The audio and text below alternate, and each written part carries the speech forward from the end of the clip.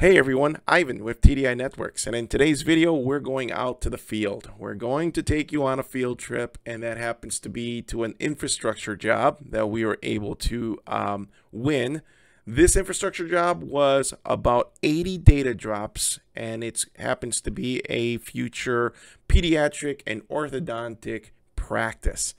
We have multiple access points for this square footage of practice, as well as we have a basement to ourselves in a way where we have a rack that we were trying to repurpose for doctor.